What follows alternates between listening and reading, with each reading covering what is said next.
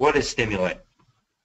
Well, Stimulate's also a pretty good product. We're very proud of this one. I said earlier, Stimulate is the offense. You know, you can't win a game without an offense and a defense. It is an EPA-registered plant growth regulator. It's a plant growth promoter.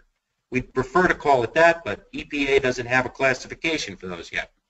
So it is registered as an EPA plant growth regulator. It's a mix of 3 growth hormones that drive plant growth in a 2-to-1-to-1 ratio of cytokine and oxidant Gib. When you use it, you're going to get enhanced seed germination, improved root development, early plant development, and more efficient plants. So when you need to kick those plants right up out of the ground, Stimulate is a really good use. Stimulate is also formulated to mix with just about anything. So Stimulate makes other products better. Here's just a seed treatment. So this is a control versus Stimulate at the 2-ounce rate. Stimulate does, there is a Stimulate for commercial seed treaters, but for the most part we're using Stimulate Yield Enhancer as a seed treatment on most farms. You can ask your local rep about the 10x concentration for seed treatment where you don't have a lot of space. But here these differences are pretty shocking, and it's pretty easy to note the uniformity, the size. I mean, look at all these holes.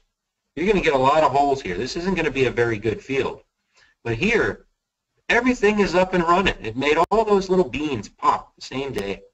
So that's what becomes really important.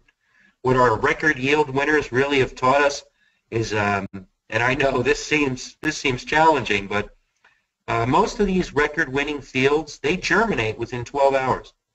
So you plant the seed, it sits in the ground for a day or two, and then within 12, 24 hours, all the plants emerge at once.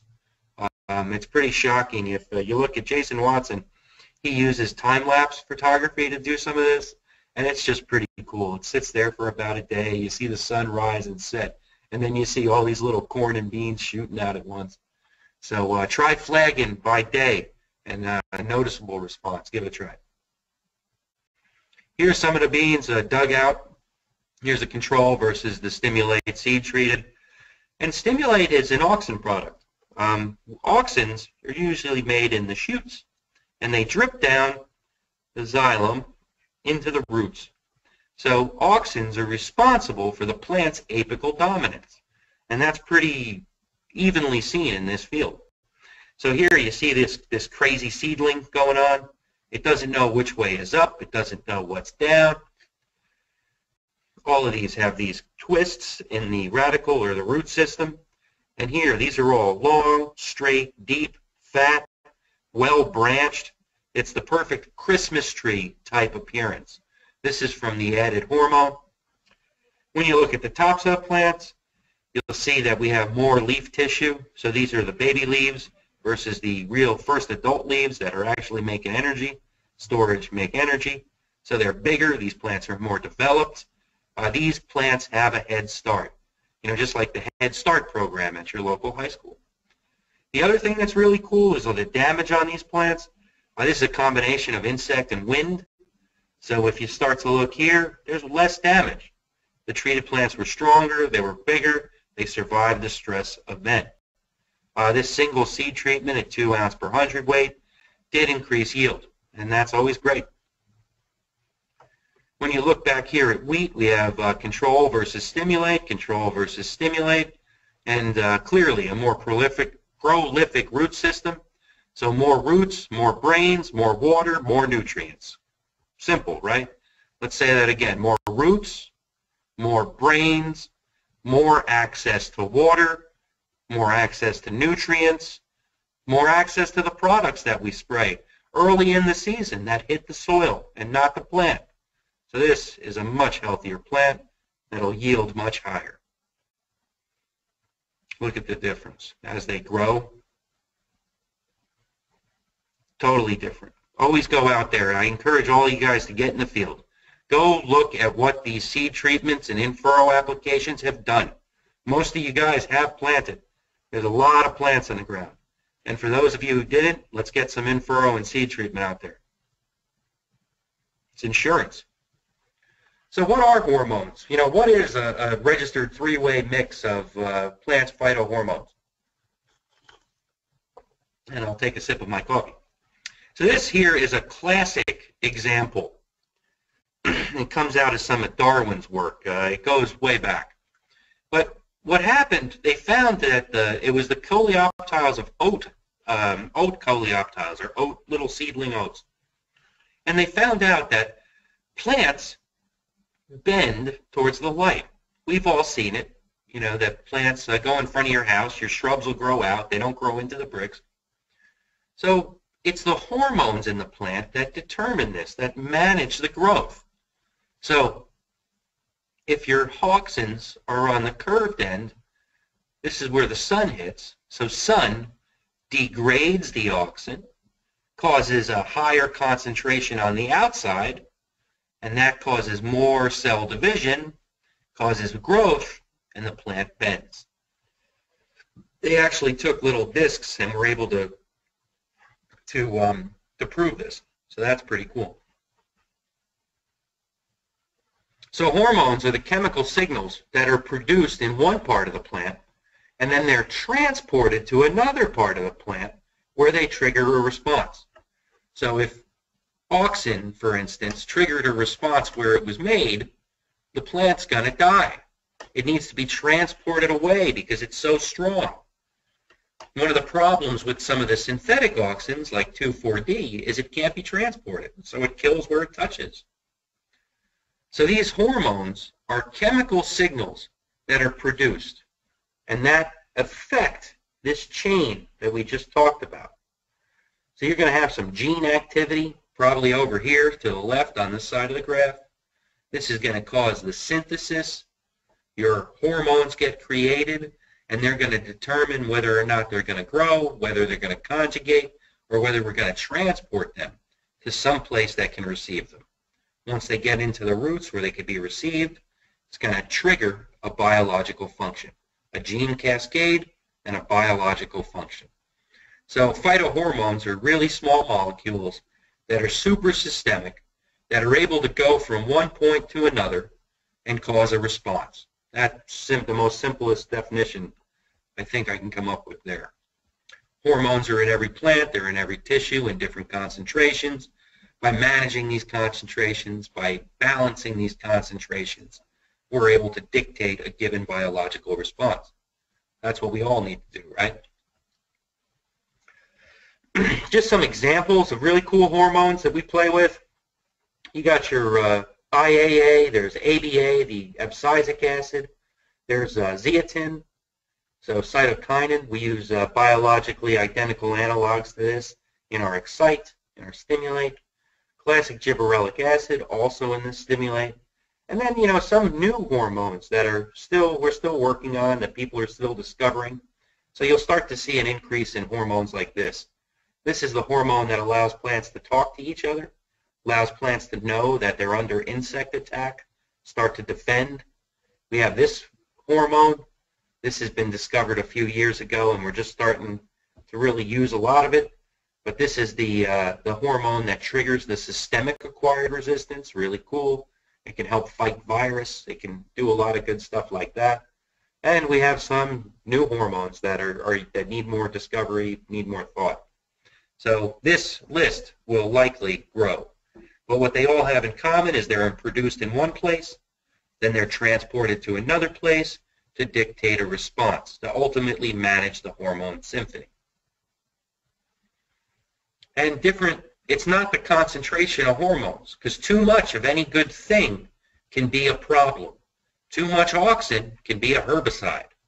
Too much cytokinin was responsible for all those exploding watermelons we read about in the paper. I think it was CPPU, if I'm not mistaken.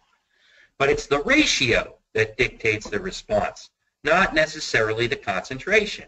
So keep an eye on the ratios of these products when you're out there comparing and contrasting. More is not always better, but the balance is where you need to be. So if you have a high ratio of cytokinin to auxin, it's going to favor shoot production.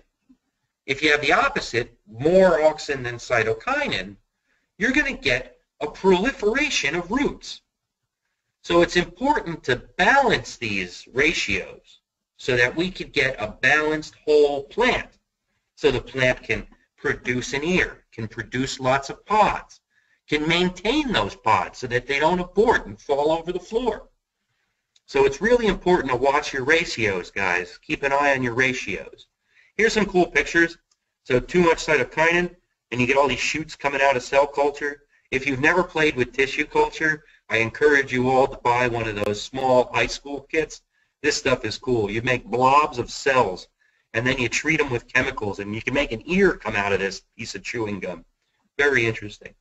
You hit the blob of cells with auxin, and it turns into a ball of roots. You could buy these right online. You got to try it. The right ratio of perfect balance will result in a totipotent cell, a cell that's undifferentiated and ready to become anything. These are what are known in humans as stem cells. So we want lots of stem cells in our plants that can become anything we need them to. Some more pictures. Yeah, but go buy one of these kits and play with this. Pretty cool.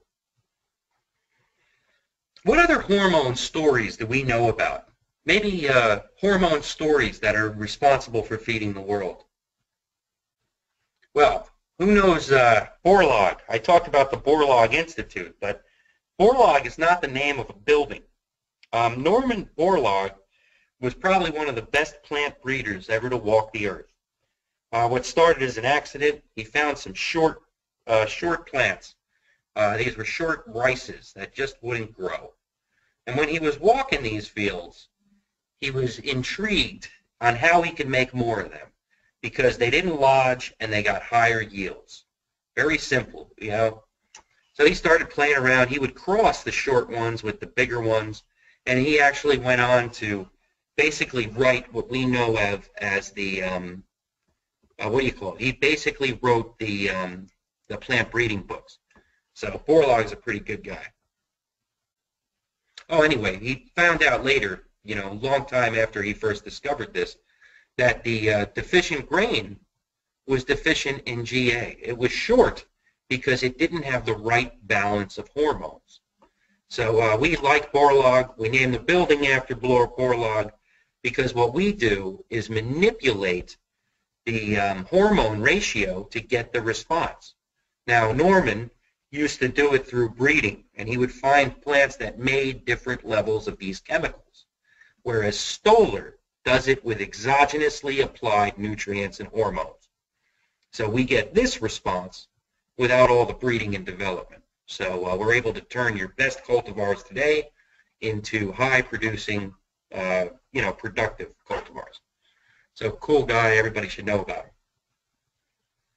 Stimulate is this 2-to-1-to-1 mixture. It's our patented hormone mixture. It is EPA registered. Because of that, we do a lot of trade with Stimulate, and we're able to add Stimulate to just about anything you're currently making.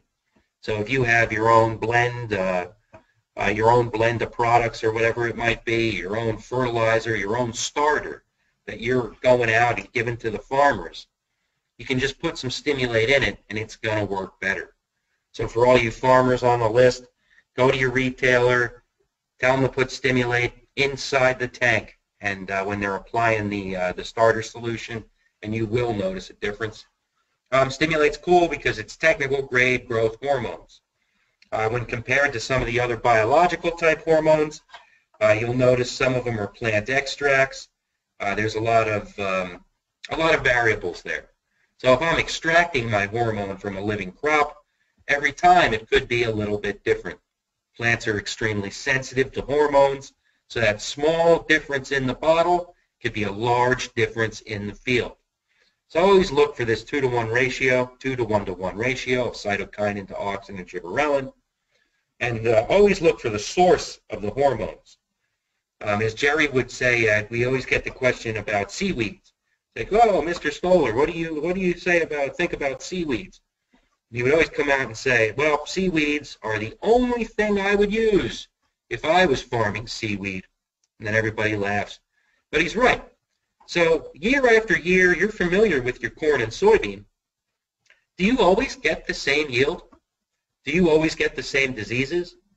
Is every year managed the same? Never. So why would you expect the yield of seaweed to be the same every year? It's subject to the same environmental variables that our corn is. So always make sure you get a technical grade growth hormone in a 2-to-1-to-1 ratio, and you're good. Stimulate is perfect for that. Here we wanted to compare it against other hormone mixtures in the field. Here's our Stimulate at the 2-to-1-to-1 ratio versus a competitor's product at a 3-to-1-to-2 ratio. So we do have a higher load of hormones in this one, but it's not concentration. It's all about the ratio and source. Stimulate is the ideal ratio that we patented. Please refer to Google Patents and look it up. And the PGR source is all technical grade. It comes out of the bottle, it comes out of the lab, exactly the same. Start with high quality ingredients. You're going to get a high quality product. It also doesn't have any minerals in it, so that you can mix it with the minerals that your farmers need. Not all growers have the same mineral requirements. So why not mix Stimulate with the customized mineral package for your field? Not the neighbor's field, your field. That's what Stimulate allows you to do. Here's some outside research. We didn't take part in this, but they did use our products. It was the McGregor Field Day and Small Grain Trials at the Miller Research and Extension Farm. This happened in Indiana. And here we're just looking at plants per row foots on 2 different dates. And when you look down, our Stimulate outperformed all the other products that were tested there that day. So by this October 31st, this Halloween measure, all Stimulate definitely rose above everything else. We saw a 12.7% increase from the untreated control and a 20% increase over a similar hormone-based product. So Stimulate is providing significance at the 0.10 level, or 90% of the time, which is highly significant. Oh, and to mention, this was a very stressful day. It was a stressful field. We were suffering from extreme drought, and Stimulate was able to outperform everything else it was compared against. So we do some other, we do a lot of work with a lot of different companies, and we do encourage them to test our products, to put our products out there in the field and let us know what they think. And here we compared Ascend to Stimulate. We use similar use rates, 3.2 and 4 ounces per acre respectively. And this was a V5 application with herbicide. So put these products out with your herbicide and you'll be very happy.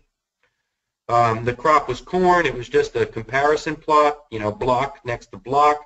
And again, this was in central Indiana. And just look at those differences. Stimulate treated plots had more leaf area to collect energy. You can see the thicker stalks. The plant here will never be able to make enough energy in any day to fill all the babies on this ear that are going to generate. So what it has to do its entire life is store energy. Just like a woman who's having a baby, stores lots of energy and then releases it at the right time. So here, there's evidence of that. Plants store energy in the stalk, in the roots. You use Stimulate, more leaves, more energy, fatter stalks, higher yield. And they weight a lot more. So here's our model. So this is our Stimulate. Stimulate has affected the cytokinin, auxin, and gibberellin. Here's our Bioforge. This fixes ethylene and to some extent manages these late season timings. Now by using both products, the right times for the right events, you're able to standardize this symphony that the plant goes through to go from seed to yield in your bin. And that's how you maximize the genetic potential of your plants. So it's going to work. Here's your ratio. The roots are the brains of the plant. The shoots, where a lot of this auxin comes from. The gibberellins, they're going to promote your germination, cell elongation. It's going to directly offset ADA, which puts the plant to sleep. It's got some auxin in there, this IBA. This causes cell division in the root tissues as it drifts down. It gives you apical dominance, what I like to call that Christmas tree appearance. And it gives you these responses, how it responds to light. Whereas your cytokinins, they're going to cause lots of cell division in the shoot tissue. Cytokines give you shoots. You're going to get a delay of leaf senescence. You're going to have greener plants longer so that they're able to collect more energy and fill more pods. And this, you're going to have a bigger increase of the auxins there. And this is going to cause more nodule development. So stimulate increases exudation, which is the food to the nodules, which ultimately gives you more nitrogen from the air. So this is our three-way. Yield equals an increase of genetic expression, which is our stimulate, minus the losses from the environment, which is protected or minimized with bioforge. So to maximize yield, you push the crop with stimulate and prevent loss with bioforge. Here's just some root growth in Petri dishes. I wanted to show you what the product was really capable of. This is how we work on our dose responses to figure out where we need to be. So here, stimulate, particularly at these labeled rates, they show you a dramatic increase in roots. Then you start to get to these higher and higher rates. We designed it this way. We'd like to see where it falls off. This is equivalent to way more than the label, so I wouldn't imagine anyone's going to be spraying this high. But it's proof positive that the model works. And it's proof positive that the hormones are all active. Because too much means less in the hormone world. It's all about ratio and balance and source. So what is stimulate going to do to the rate of root growth? So these are just stimulate. We dosed the Arabidopsis and then we measured the plants 4 days after 4 days of growth. So stimulate is always going to increase root growth when used at the right rate. So here's the measurements from the Petri dishes. So here, once we get to these higher rates, it's not going to work. This is how we design our labels. This right here is equivalent to your 8 to 16 ounce rate, give or take.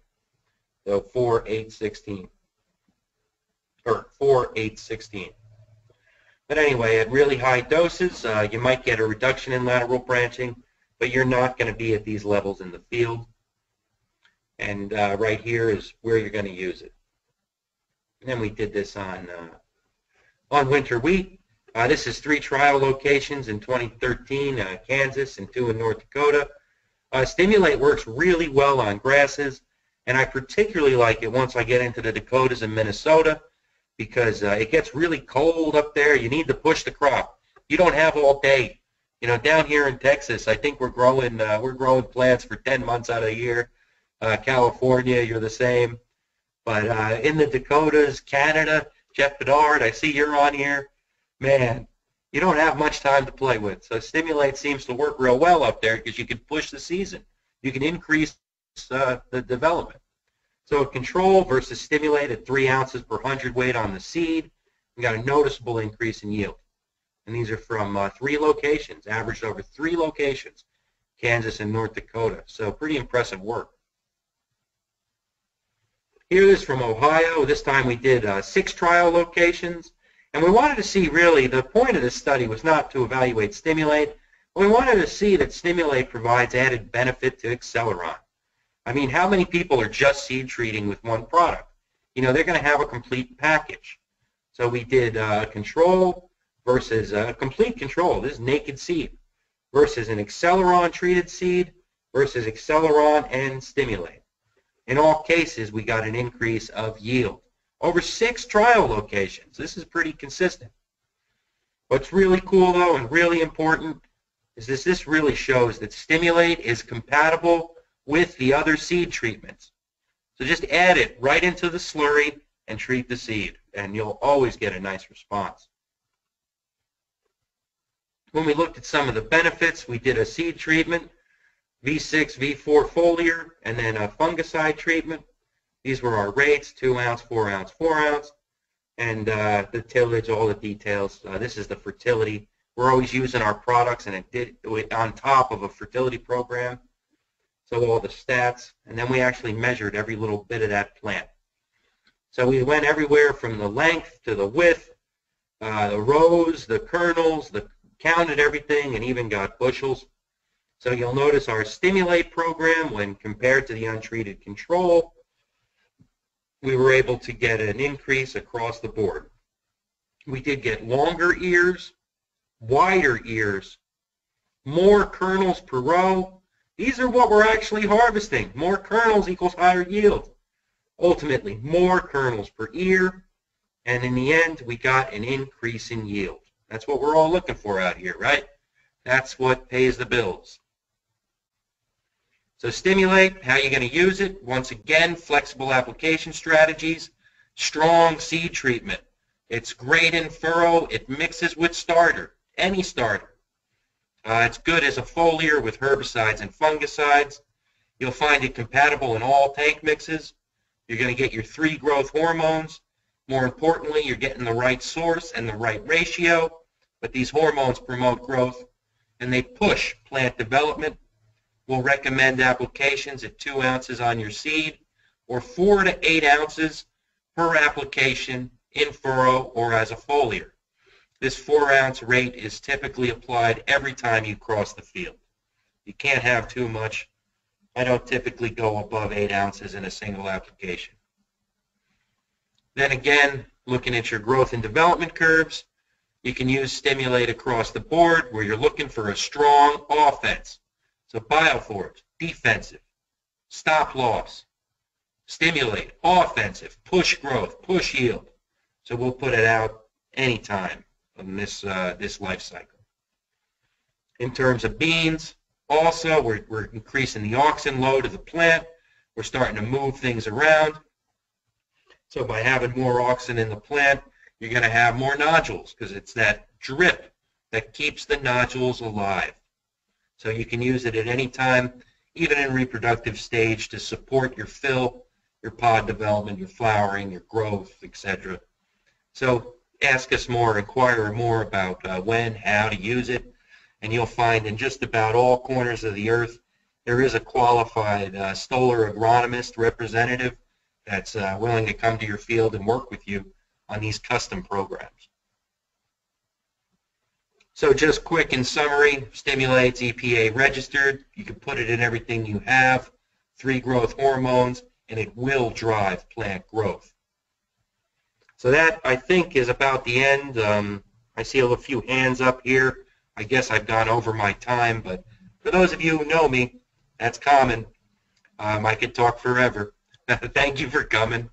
I want you all to take out the calendars on your phone and save the date. These are weekly. We're not going to be having one next week. We're all out of town. But the next Stoller Select webinar will be on May 5th, and we're going to talk about making the most of your herbicide application. So we'll be talking a little bit about a product. It's a nutrient package designed to go with glyphosate. For this commodity market, for this year, it's priced very nicely so that it's not a dent in anyone's pockets and you can still get the micros you need. And it will offset the damage of the glyphosate on the crop. It's going to be at May 5th, 8:30 a.m. The following one, which is not up here, is May 12th. That's that next week. And there we're actually bringing in our scientist from Argentina. And she's a weed scientist, and what really does it for her is looking how we can offset yield damage from herbicides. So a really cool project. She was able to show how the herbicides we use actually cause a yield reduction. And then she evaluated a number of tools to reduce that yield reduction. So don't miss these. Remember again that all these webinars, they're formatted for your cell phone, your iPad, your WhatsApp. So you can watch these things as you're riding in the tractor. So I want to say thank you to everybody. Oh, for you, those of you who don't know him, this is Dan Arkles. He's working with Lukash, our dealer select out there. Just another great farmer. So I want to say thank you. Thank you for being our business partners moving forward. Thank you, farmers and growers, dealer selects. And if you have any questions, contact myself. Contact your local rep. Type in your question in the chat section. If you are a CCA, this was a registered course, so you did just get credit for it. Make sure under the chat section you send me your full name and your CCA number, and we'll do all the paperwork for you. So without further ado, thank you for joining me, and I look forward to talking to you on May 5th. Thank you very much, guys. And